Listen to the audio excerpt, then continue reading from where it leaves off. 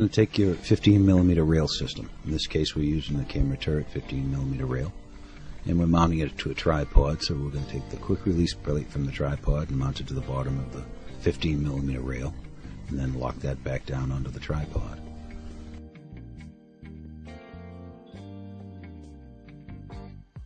Then you're going to take the quick release plate that comes with the 15mm camera turret rail or your rail system, and you're going to mount that into the bottom of your camera.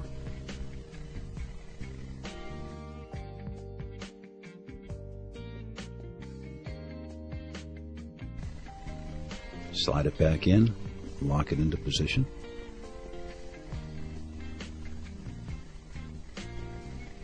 Now you're ready to put the lens rings on. The lens rings are really just very large zip ties. So they lock around the lens, but these zip ties actually can be undone and removed and done again. So you can put it on all different lenses. If you're going to use it just on one camera, you can actually cut the ends of the zip ties off. If you're going to use it on multiple cameras, then you may want to leave them extended so they're easy to grab and pull tight. So you'll lock them in place by pulling them in tight, and you can still, even though they won't slide around the lens, you can still slide them forward or backwards just a little bit on the lens in case you need to.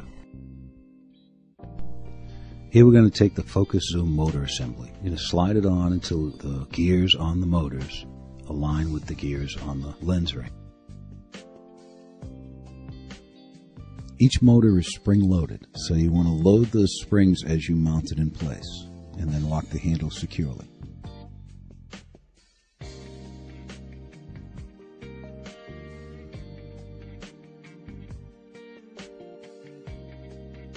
Next, you're going to want to plug in the connectors at the end of the 20-foot cable to your servos. They're flat 3-pin connectors that can go in two ways. You want to make sure that you align the red and the black. Now, these two connectors are controlled by two different methods at the controller when you plug them in. One is the slider connector, and one is a rotary pot. So if you want the slider to run the focus, you should mark that for focus, and then mark the focus pigtail.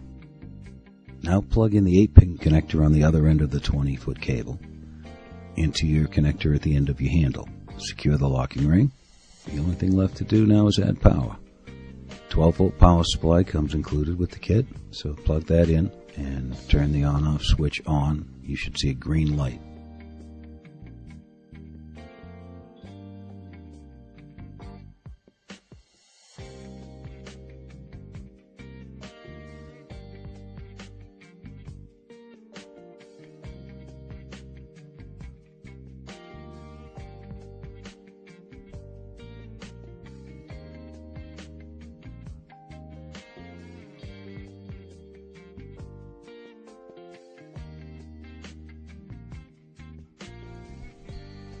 As you can see, the camera turret DSLR focus zoom control is extremely easy to set up and use, and I hope this video helped you.